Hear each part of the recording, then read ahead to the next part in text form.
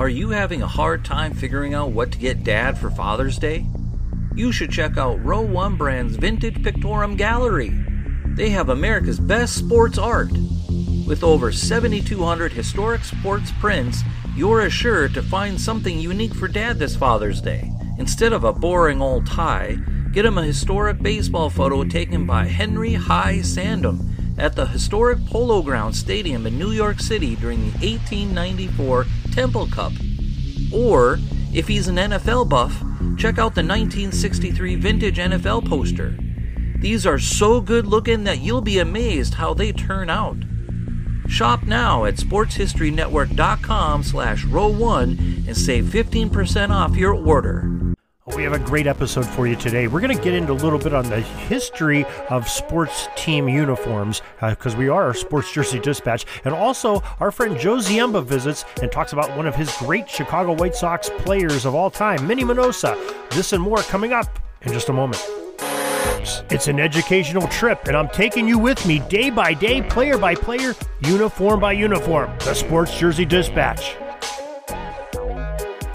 This podcast is part of the Sports History Network, your headquarters for the yesteryear of your favorite sport. You can learn more at sportshistorynetwork.com. Me day by day, player by player, uniform by uniform. The Sports Jersey Dispatch. This podcast is part of the Sports History Network, your headquarters for the yesteryear of your favorite sport. You can learn more at sportshistorynetwork.com.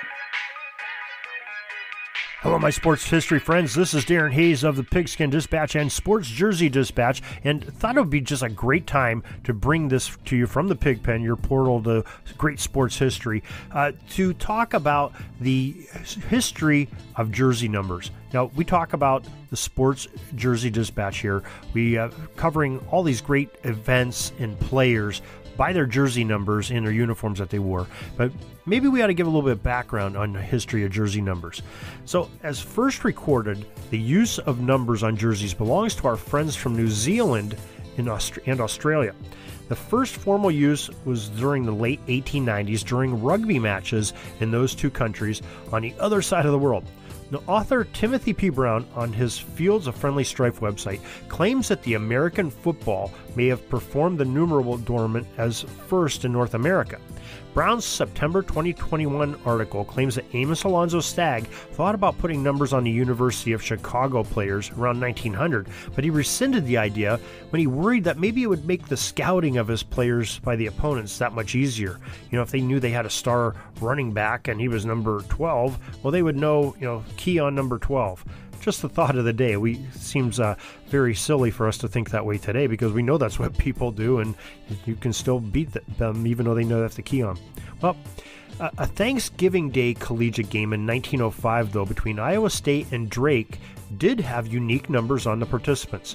The article says that the numbers were painted on pieces of canvas that had been sewn on the jersey back of each player in the game.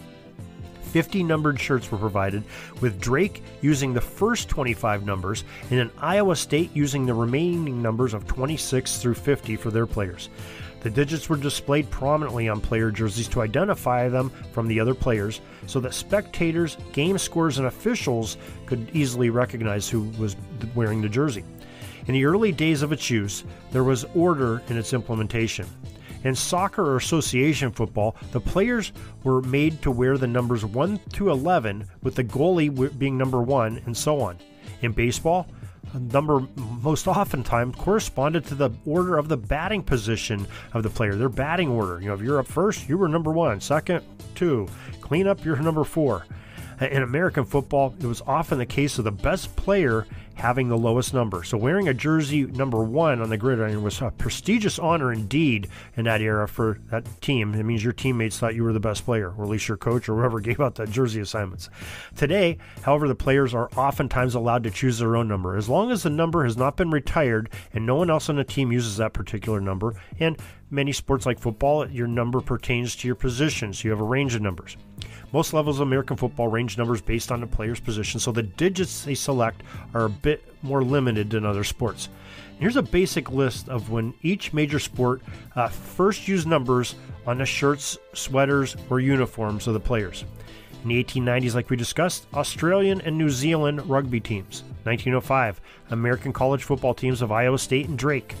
1911, Australian rules football used it in their league. 1911-1912, hockey played in the National Hockey Association required its players to wear numbers on their sweaters for identification purposes. Right around that same time, the Pacific Hockey League also required numbers on the players so they could generate some added revenue by selling programs to the spectators, which was often the case what happened in some of the other sports like football and basketball. In 1916, the Cleveland Indians baseball team, they put numbers on their jerseys. In 1920, the APFA/NFL used them right from the start to give football that early edge on wearing that. And it was 1929, I believe, when the Cleveland Indians and the rest of baseball started wearing the numbers as mandatory in all Major League Baseball games. And of course, Larry Lester tells us that it was a little bit prior to that the Negro Leagues of baseball in their mid-20s were wearing numbers on their uniforms as well, on the sleeves or on the backs. So that's a little brief history on the history of uniform numbers on team sports around the world. And we hope you enjoyed this, and we hope you'll join us back next time for our next exciting encounter with sports jersey history from your friends at the Sports Jersey Dispatch and Pigskin Dispatch. Now I'd like to have you hear a few words from one of my friends that's going to teach us a little bit more about a great player in history. And that would be Joe Ziemba, who's going to tell us about one of the great players that he grew up watching in the Chicago area with the Chicago White Sox. There's another favorite White Sox, me being from the south side of Chicago, and whether you were from the 40s, 50s, 60s, 70s, or 80s, you had a chance to watch Minnie Minoso play. And Minnie was born in 1925, we think. He was the first ball player I talked to. When I mentioned Billy Pierce, I was able to talk to him. I didn't talk to Minnie, but he was kind of the voice or the appearance, the face of the White Sox after he retired. But he didn't really retire. He kept playing. He came back in the 70s, in 1976, and also I think in 1980 and played. He got a hit actually off a major league pitcher back in 1976. And he had great statistics you didn't really realize because he played for so long, but 7 times an All-Star. He batted over 300 for 8 seasons, led the leagues in triples and stolen bases 3 times. And he wore number 9, which was retired by the White Sox, and ended up hitting with over a 299 average for his career with 195 home runs. And this year, he was finally elected to the Baseball Hall of Fame. And so my interaction is somewhere, somehow, there's a picture of me and him when I was about up to his knee when he came and he appeared at our end of the season get-together barbecue on behalf of the Chicago White Sox. But I just remember him being number 9 as the nicest guy in the world. And it was hard to believe. Here he was, the guy whose picture was on my baseball card, and I was standing next to him. So he's my contribution to the number 9s of the world. Wow, that's something special. I mean, there's 2 major leaguers that you looked up to, and you at least got to see in person and interacted with one greatly. That's tremendous when you get to that's every kid's dream to see their heroes. Yeah, it was so nice, and like I said, I didn't really get to interact too much with Minnie Minoso, but just that name, the way it rolls off your tongue, Minnie Minoso. And we would take turns trying to pronounce his real first name, which I believe was Orestes Minnie Minoso. He came from Cuba, and he had that thick accent. It was so cool. But Billy Pierce actually took the time to help a kid learn how to pitch baseball. And I always remembered that what a neat guy he was for doing that. Instead of just standing there, as I said, sometimes you'd go to a clinic and you'd have someone talk to you about what he did and this and that. But here he was, and he didn't leave. He stayed. He was there for like hours, and more on one occasion too. So it's nice to see a player give back. Thanks, Joe. That was a great take on Minnie Minoso. Never saw him play, but I know the name very well. A very famous baseball player in the Chicago area. So we thank Joe Ziemba for sharing that with us today. Also want to thank author Timothy P. Brown with his great Fields of Strife website and his How Football Became Football book, where we had some quotes earlier in our broadcast today. Also want to thank our friends at the Sports Reference websites, the Baseball Reference, Pro Football Reference, Basketball Reference, Hockey Reference, and StatHead, and also newspapers.com and onthisday.com for all the great information that they provide the world on the game of sports and athletics in history. So we thank all of them, and we thank you for listening to us once again here on the Sports Jersey Dispatch. Hope you tune back to us next time, and follow us on the Pigskin Dispatch podcast and pigskindispatch.com, as well as our own website here, the sportsjerseydispatch.com. Till tomorrow, everybody, have a great sports history day.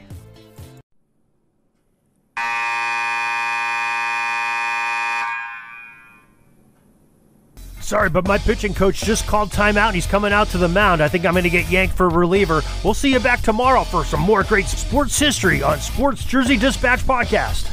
We invite you to check out our websites, jerseydispatch.com and pigskindispatch.com. Not only see the daily sports history, but to experience the preservation of great events and people that play the games. Find us on Pigskin Dispatch. It's also on social media outlets of Facebook, Twitter, Instagram, and don't forget the Pigskin Dispatch YouTube channel to get all your daily sports history. Pigskin Dispatch is happy to be associated with the Sports History Network, the sports headquarters of yesteryear, found at sportshistorynetwork.com. This podcast is part of the Sports History Network, your headquarters for the yesteryear of your favorite sport. You can learn more at sportshistorynetwork.com.